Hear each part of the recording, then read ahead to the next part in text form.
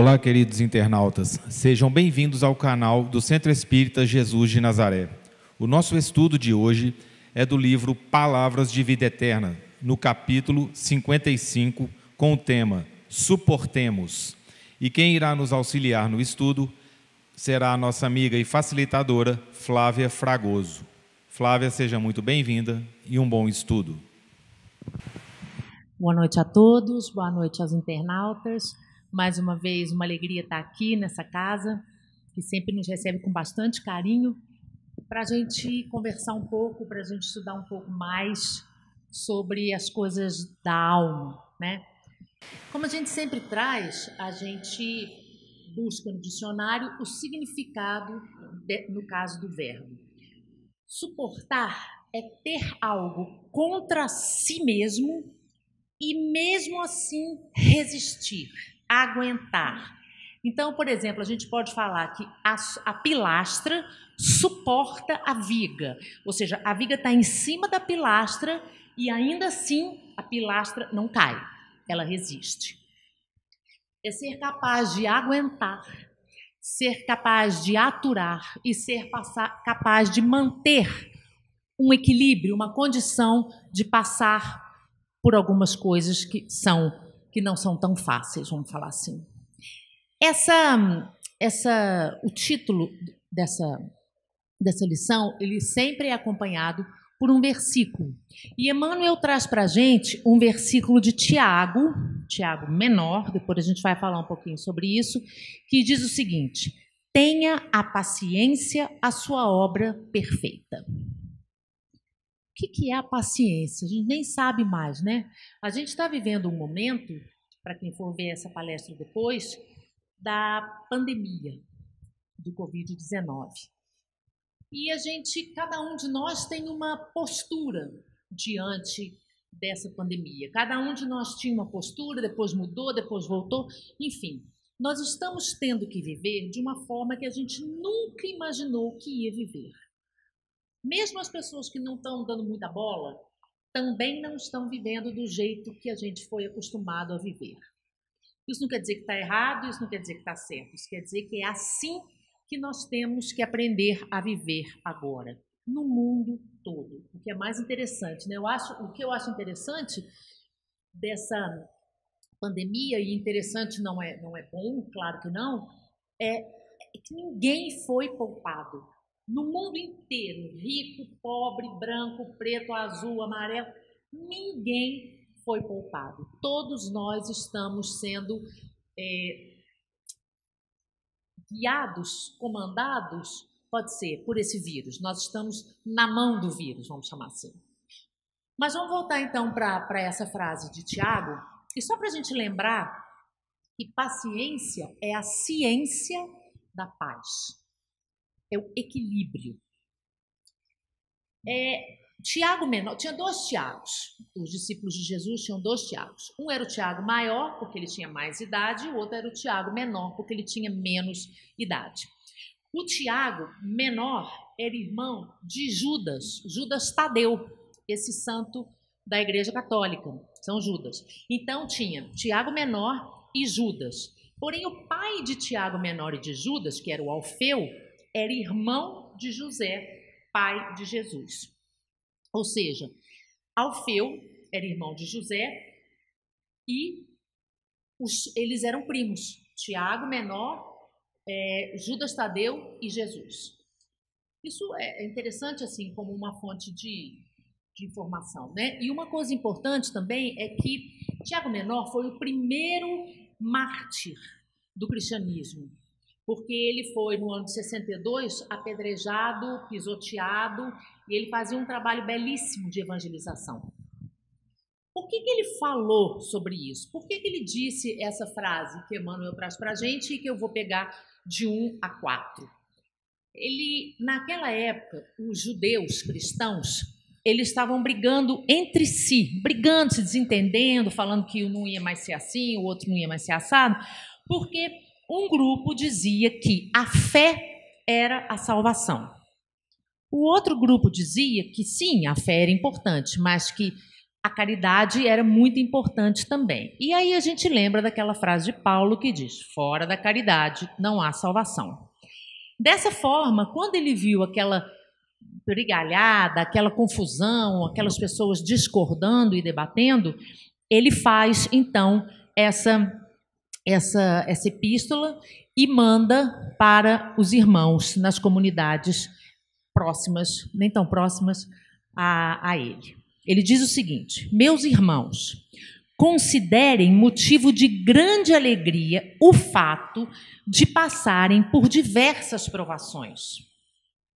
Olha, considerem, quer dizer, vejam, entendam que é um motivo de grande alegria vocês passarem por várias provações, não é privações não, desculpa, é provações, por várias provas. É difícil a gente ouvir isso e falar, então tá, eu vou ficar feliz porque eu estou passando um monte de coisa que eu tenho dificuldade, vai. É uma coisa que não dá para a gente entender assim, de primeira.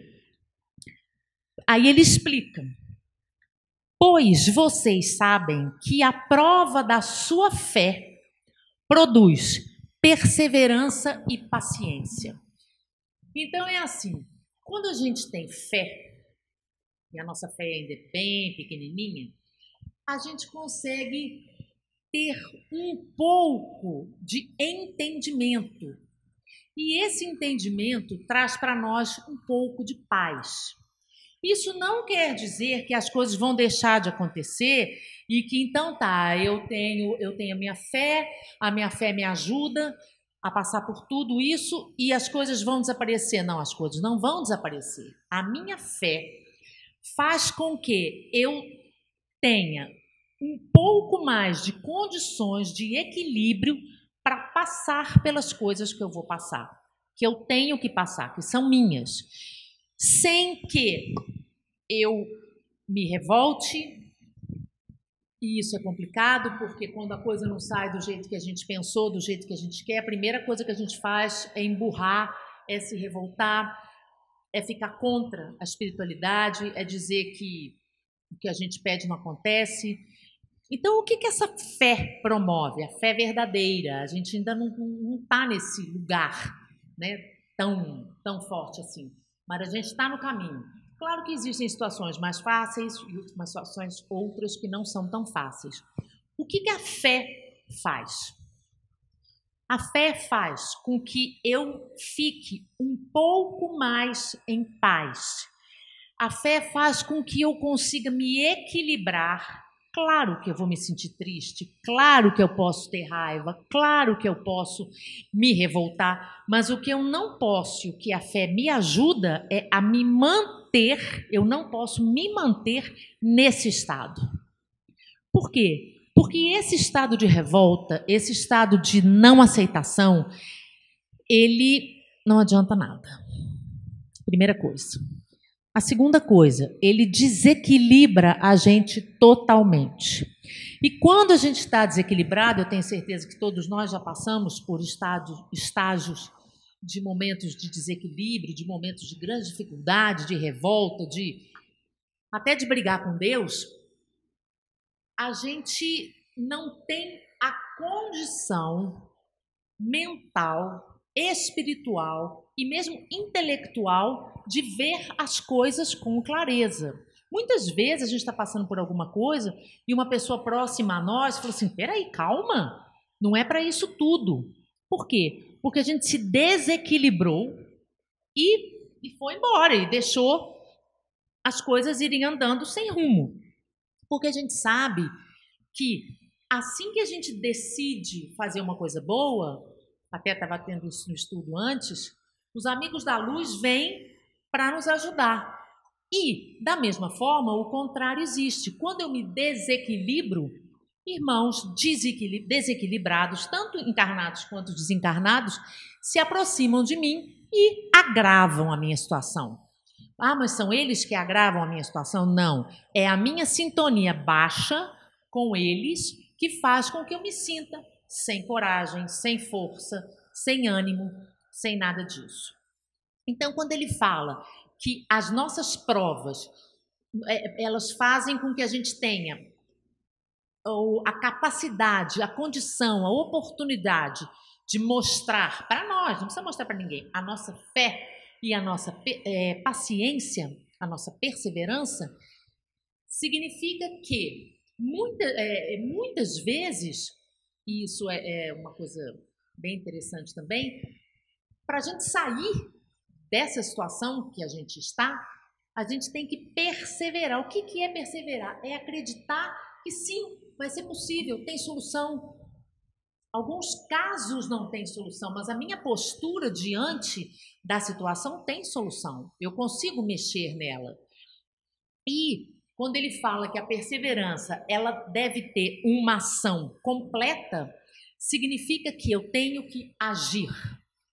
Eu tenho fé, a fé me ajuda, me facilita passar pelas coisas que eu tenho que passar, mas eu tenho que agir, eu tenho que dar um outro passo além de estar equilibrado. Quando a gente fala isso, fica bem difícil da gente acreditar que é possível a gente viver isso. Conforme a gravidade do caso, a gente ainda está muito longe disso, mas outras situações a gente já consegue se comportar de uma maneira mais espiritualmente elevada. Existem coisas que a gente tem certeza absoluta de que não faz a menor diferença na minha vida, de que não muda nada no mundo, ou seja, que não faz bem para mim e que não faz bem para ninguém. Eu não preciso me indispor, fazer birra, sentir raiva e me revoltar por essas coisas. Quer ver um exemplo? Nós estamos na época das eleições, as eleições foram ontem, e tem gente brigando por pessoas que nunca viram a gente na vida, que não sabem nem que a gente existe. Da mesma forma, você viu uma pessoa fazer uma coisa errada com outra, você não conhece as pessoas, você não tem o que fazer ali, você está assistindo e de repente você toma aquilo para você, chega em casa com raiva, sai brigando com todo mundo. Não dá para gastar a nossa energia, a nossa vida, nosso fluido vital com coisas que não valem a pena. A pessoa te deu uma fechada no trânsito. O trânsito é um grande termômetro de como a gente está se comportando. Não adianta. O que a gente quer? Ter paz? Olhar e falar, poxa, não precisava disso.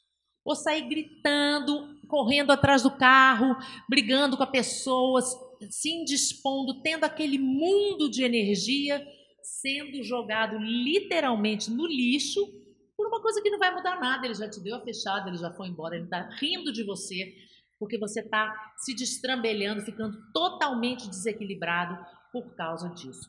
São exemplos simples, mas isso acontece toda hora. Toda hora isso acontece.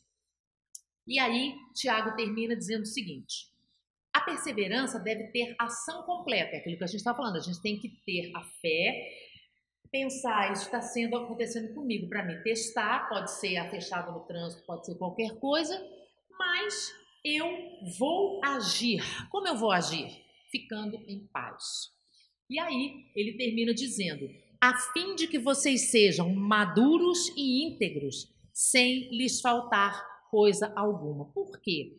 Porque quando a gente age dessa forma, quando a gente, ou então não age, né? Quando a gente não se rebela, não se revolta nem nada disso, a gente está maduro, a gente entende que aquilo é uma infantilidade. E você, com sei quantos anos, vai ficar brigando com uma pessoa que está tendo atitudes infantis? Não vai. Então ele fala justamente isso, que quando a gente conseguir fazer algumas coisas assim, a gente vai se tornar um ser maduro, um ser íntegro. Porque o que os outros fazem é problema deles. Eu já tenho que lidar com as consequências das coisas que eu faço.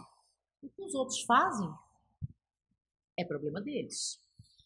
E aí, Emmanuel traz para a gente o seguinte: reparemos as nossas preocupações do dia a dia. Ele fala que a gente deve o nosso equilíbrio praticamente todo à paciência divina. A paciência que a espiritualidade superior tem conosco. Porque muitas vezes, eu diria todas as vezes, essa paciência dos espíritos de luz, elas nos sustentam em vários instantes da nossa vida. Quer ver uma coisa importante? A gente faz uma coisa que não é legal. E aí a gente falou assim, não, meu Deus, pelo amor de Deus, é a última vez que eu vou fazer, nunca mais eu faço isso, nunca mais eu vou fazer, prometo, eu não vou mais falar assim, eu não vou ter esse comportamento com fulano, e vai, promete, fala. No dia seguinte a gente faz igual ou pior. A gente tem que ter uma paciência com a gente enorme, porque nós somos crianças ainda, em termos espirituais. A gente faz birra, a gente fala que vai conseguir fazer coisas que a gente não consegue ainda. Então, essa paciência divina é o que nos sustenta. É o que faz com que a gente fique acreditando. Eu não vou dizer que é uma paciência infinita, porque a gente não sabe. Mas eu acredito que seja uma paciência divina mesmo. Então, a gente não tem como saber.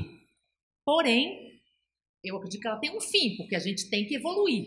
E ninguém vai ficar passando a mão na nossa cabeça sempre. E a gente sabe que muitas vezes as coisas chegam na nossa porta para a gente modificar a nossa forma de agir. Se a gente não modifica, aquilo acontece de novo. Se a gente não modifica, aquilo acontece de novo. E a gente vai sempre reclamando como se tivesse tudo errado. Não, aquilo é para que a gente aprenda que sim, existem regras no mundo e que essas regras não foram feitas para que eu me beneficie. Essas regras foram feitas porque são regras divinas, são regras que imprimem ao ser humano a capacidade e a condição de evoluir no plano espiritual. E tem uma historinha, não sei ela toda, mas que eu gosto, que fala o seguinte: um aluno de 5 anos entrou na escola, 5 ou 6, porque eu não sei direito em que idade estão sendo alfabetizadas as crianças.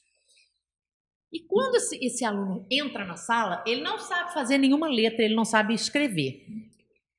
E aí, a professora olha para ele e não sofre.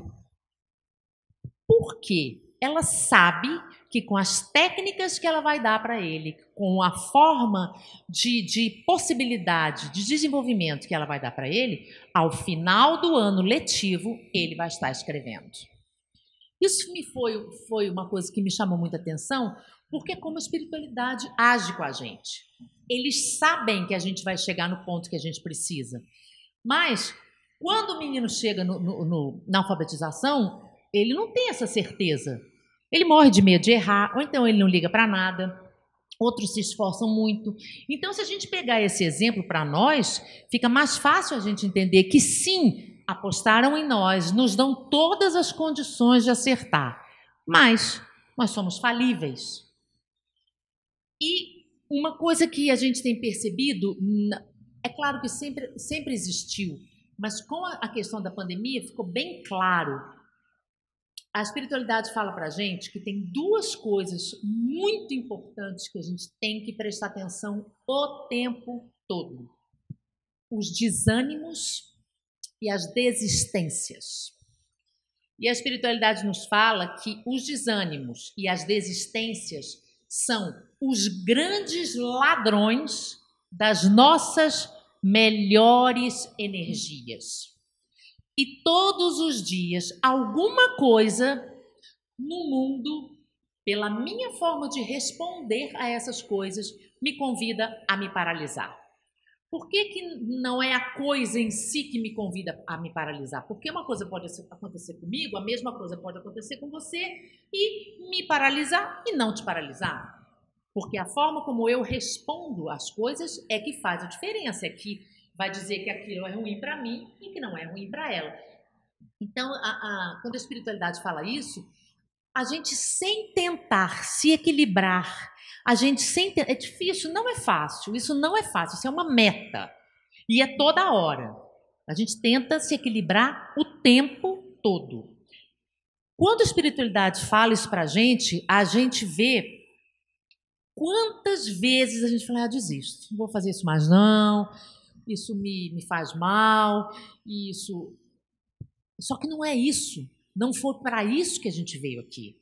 A gente veio aqui para que esse desânimo ele aconteça e logo depois a gente já siga em frente. Não dá para parar, não dá para desistir, não dá para desanimar. Cansar pode, mas o que a gente faz quando a gente cansa? A gente procura força em algum lugar. Você está fazendo uma atividade física, está exausto. Não adianta você continuar. Você para, se recompõe e aí então você continua fazendo ou vai fazer uma outra coisa. É tudo muito simples, não é fácil, mas é simples. Então, essa questão do ladrão é interessante falar que eles são ladrões da nossa energia, né, da nossa vida. O desânimo, ele te deixa um dia na cama, 2, 3, 4, 5. Nós não estamos falando de doenças físicas, mentais, a gente não está falando disso, está falando da nossa vida do dia a dia, que tem, sim, momentos de grandes desânimos e momentos de grandes ou pequenas desistências. Quando a gente desanima e quando a gente desiste, normalmente a gente não está no nosso momento equilibrado, porque alguma coisa aconteceu ou algumas coisas foram acontecendo e eu fui baixando a minha vibração, baixando a minha condição mental. E dessa forma, eu fui perdendo força. E a espiritualidade fala para a gente que eles são ladrões das nossas melhores energias, porque eles roubam de nós, eles tiram de nós. Mas se a gente pensar bem, o ladrão, ele rouba quando há uma facilidade dele roubar. Uma coisa que é impossível, não tem, né? De ser roubado entre uma coisa fácil e uma coisa difícil, eles vão roubar o que é fácil, eles não vão roubar o que é difícil. Então, o que a gente faz? A gente facilita que eles levem, essas energias. A gente facilita, baixando a nossa vibração. A gente fala assim, gente, mas é quase impossível não ter um dia que a gente está exausto, que a gente está cansado, que a gente está desanimado, que a gente fala, desisto desse negócio, não vai dar certo, ou dessa relação. E agora, com a questão da pandemia, cada um de nós tem um bode expiatório, ou 1, ou 2, ou 3, tem alguém que sofre na nossa mão as raivas, as amarguras, as tristezas. Pode ser um filho, pode ser uma esposa, pode ser um marido, pode ser uma pessoa que trabalha com a gente. Vamos reparar isso. Alguém está pagando o pato de eu não estar conseguindo viver este momento. Só que cada um de nós está tendo dificuldades também.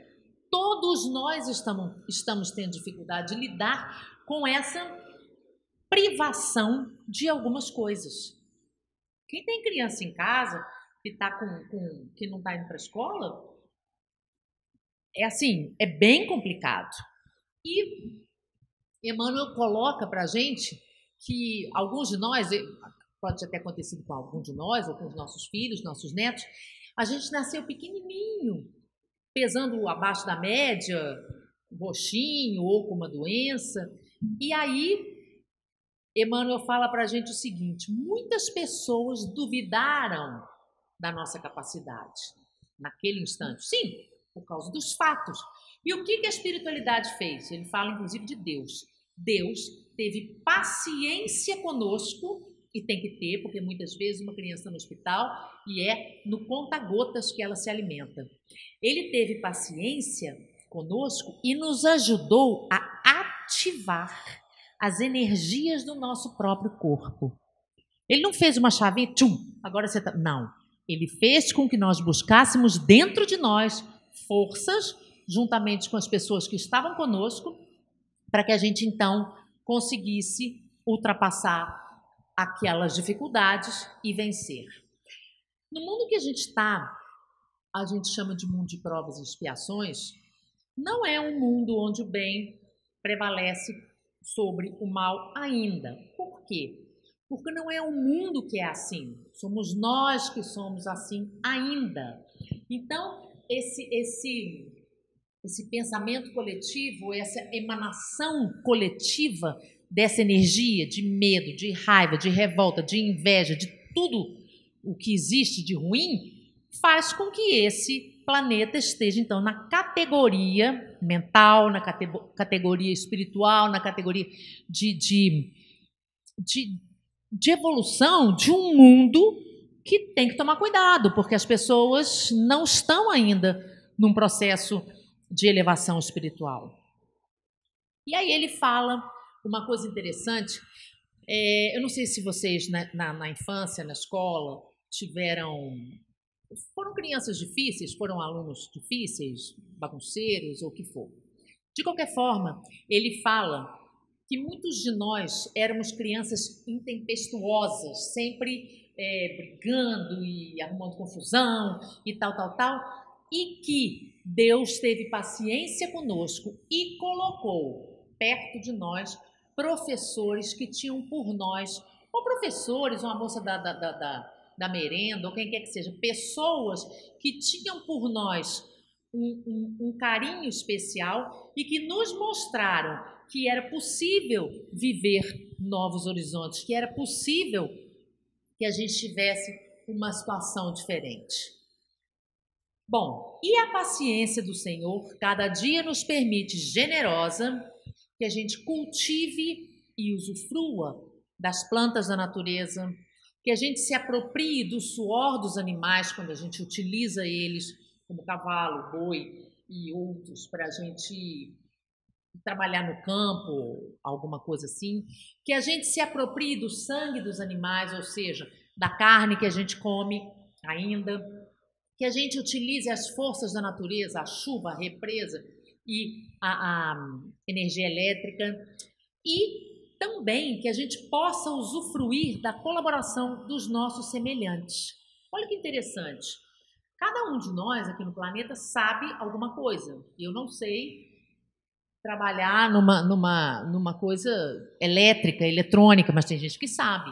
Então, eu posso usufruir da colaboração dessas criaturas para me beneficiar do trabalho deles. Alguém pode se beneficiar do que eu sei fazer. Então, nós temos dons diferentes para que a gente possa se alimentar, se medicar, se restaurar e se instruir. Lembra-te dessa paciência perfeita que te beneficia e cultiva a paciência para com os outros. O que é cultivar a paciência para com os outros? É estar em paz, estar equilibrado diante das coisas do mundo. Porque eu não sou um ser perfeito, eu faço um monte de coisa que irrita as pessoas, faço um monte de coisa que deixa as pessoas tristes. E se eu estou aqui com outras pessoas nesse mundo ainda, significa que todos nós estamos mais ou menos na mesma condição de evolução. Ele fala no companheiro que é áspero, que te ofende, que ri de você, que faz pouco de você. É difícil lidar com isso. Mas ele coloca que é o aprendiz. Ele ainda não sabe. E por que a gente deve ter com esses irmãos paciência? Fica parecendo uma coisa assim, temos que ter paciência com os nossos irmãos, uma coisa de blá blá blá que não tem fundamento e que não vai acontecer. Mas não é.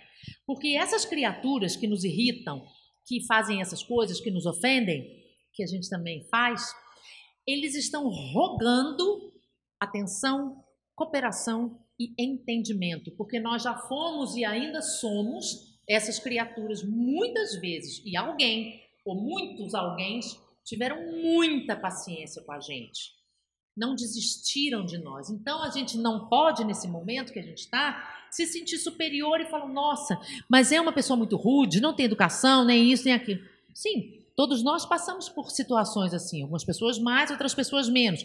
Umas conseguem voltar para a ciência da paz, outras não conseguem. A gente também tem hora que não consegue. Então, essas pessoas que te caluniam, que te apedrejam, que te traem, que mentem para você, eles são doentes. Doentes. E nós também, às vezes, caímos. Nós não somos sãos, não. Nós não somos sãos ainda. Mas algumas doenças a gente não tem mais. E essas pessoas que cruzam o nosso caminho com essas doenças ainda, elas têm que ser olhadas por nós, assim, eu já tive aí, eu já fiz isso. Nossa, é horrível quando você cai na real, de que isso fez muito mal para alguém, de que eu não podia ter feito isso, porque não tem ninguém santo aqui. Todo mundo tem um passado. E Não tem ninguém com um passado sem uma mancha, sem uma mácula, sem nada. Não tem nenhum de nós que possa dizer, me desculpe se tiver alguém que seja assim, que não seja um ser missionário, porque aí eu vou estar falando bobagem. Existe uma história que numa determinada, num vilarejo, tinha um senhor que era considerado o mestre da paciência. Porque ele nunca se amolava com nada, nunca se irritava com nada e morava numa determinada colina. Um belo dia, chegou um homem nesse vilarejo e falou assim, eu vou desafiar esse mestre da paciência. Duvido que ele não vai perder a paciência. Duvido. Então, esse mestre juntou os seus discípulos, lá bonitinho no canto dele, e esse outro senhor se aproximou. Esse desafiador falou coisas horríveis para ele, chutou, cuspiu na cara dele, falou coisas assim, injúrias horríveis, e fez pouco caso dele, humilhou e ficou horas e horas esperando ele perder a paciência e então tomar uma providência. Só que ele não perdeu a paciência. O mestre da paciência não perdeu a paciência. E esse homem, que era o desafiador, foi embora com muita raiva. Assim, frustrado, porque não tinha conseguido fazer o que ele tinha se proposto, que era tirar o mestre da paciência daquele estado de paz. E aí, os discípulos desse mestre da paciência falaram assim, mestre, como você aguentou isso? Essas pessoas fizeram com você. Nunca vi tanta coisa que esse homem falou, nunca vi uma pessoa ser tão maltratada, tão ultrajada, tão... E falaram com ela. Como você consegue isso? E o mestre fala para eles assim, uma pessoa vai levar para você e vai te entregar um presente. Se você vira para essa pessoa e fala assim, eu não quero esse presente, o presente fica com quem? Eles responderam, com a pessoa que levou o presente. E o mestre disse, foi isso que eu fiz. Ele veio me trazer a injúria, a raiva, a revolta e o desafio, né, de sair desse estado de paz e eu não aceitei. Ou seja, ele fez o que ele quis. É como se não fosse comigo. Gente, isso é de uma sabedoria, assim, fantástica, difícil, mas é preciso exercitar isso. É preciso que a gente entenda que o caminho é esse, não tem outro caminho. Porque senão nós vamos partir para o mundo espiritual mais cedo. Porque a nossa quantidade de fluido vital, a nossa quantidade de vida vai ser abreviada. E Emmanuel continua dizendo o seguinte, porém, para que a gente colabore, compreenda e harmonize, reconfortando, é necessário que a tolerância construtiva aqueça os nossos passos. E o que é tolerância? A gente estava falando de suporte, de suportar. A tolerância é suportar com indulgência, quer dizer, é suportar sem impedir que o outro tenha a atitude que ele dá conta de ter. É suportar aceitando com misericórdia, que é uma palavra difícil para a gente pede muito, mas tem muito pouca. Então, a tolerância seria um passo a mais do suportar. E, dessa forma, ele diz o seguinte, diante dos dilemas, das adversidades, dos problemas, de tudo que a gente passa todo santo dia, porque são essas coisas que vão me burilar, são essas coisas que vão fazer com que eu opte por ter uma atitude diferente quando elas acontecem comigo, e essa atitude diferente um pouco mais evoluída, um pouco melhor, até que determinadas coisas não me aborreçam mais. A espiritualidade traz para a gente o seguinte, diante dessas coisas, guarda a paciência que ajuda. Olha que interessante. Que a gente tenha a paciência que ajuda os outros. De explicar de novo, de não desistir das pessoas, de continuar dando o exemplo, que é uma coisa muito difícil, ainda mais para quem tem filhos e netos e sobrinhos ou qualquer outra, alunos ou qualquer outra coisa assim, porque o exemplo exige que eu esteja alerta para fazer as coisas que não são ruins e, se for possível, até para fazer as coisas que são boas.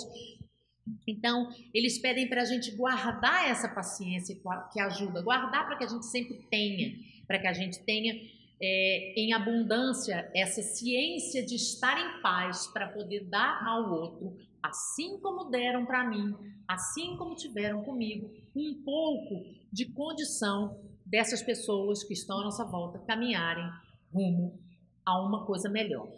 E ele fala que diante dos ataques, qualquer tipo de ataque, traição, mentira, calúnias, as pessoas que passam a perna nas outras, qualquer coisa que ataque a nós de forma real, sim, porque a gente fica chateado, essas coisas acontecem, é muito ruim, a gente passa por situações bem difíceis.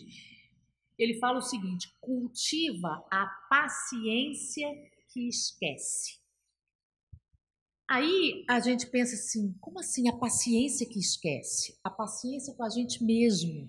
Quer dizer, aconteceu, vamos esquecer e vamos rumar para o nosso caminho. É fácil isso? Não, não é fácil.